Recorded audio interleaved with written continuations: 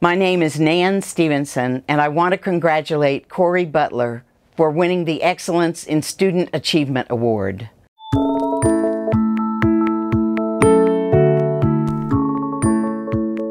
I met Korey when she took my Introduction to Human Communication course. She was, I knew, a seasoned student.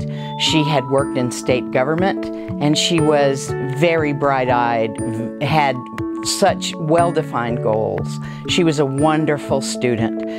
She made several wonderful speeches, and she participated in class discussions and asked really probing and interesting questions. Her horizons were already broad at that time, but I know by being a student here at Wake Tech, her horizons have really come into fine focus.